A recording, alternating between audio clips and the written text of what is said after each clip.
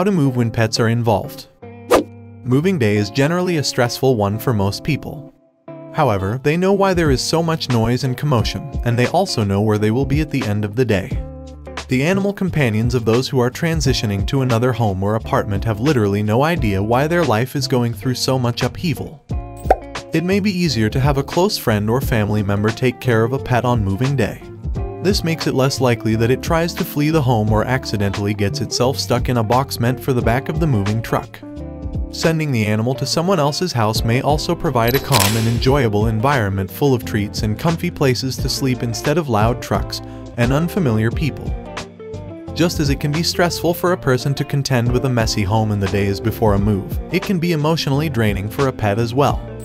This is because a cat may not have easy access to its food bowl while the dog may not have access to its favorite sleeping spot. While a dog may be content with whatever its surroundings are as long as its human is still close by, cats can be easily stressed by minor changes. Call us today at 1725241533.